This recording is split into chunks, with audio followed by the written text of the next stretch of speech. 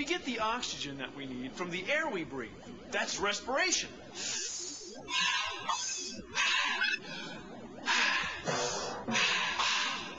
But there's another type of respiration that happens in our cells called cellular respiration.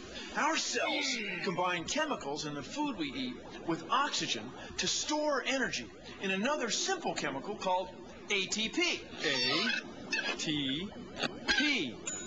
Adenosine triphosphate. Adenosine triphosphate. Adenosine triphosphate. Here. Once your body has oxygen,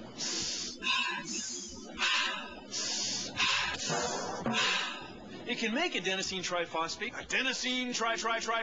phosphate from almost any food. It can be hot dogs, spinach, or crab meat, if you like that kind of thing. Your body uses ATP as a sort of chemical battery.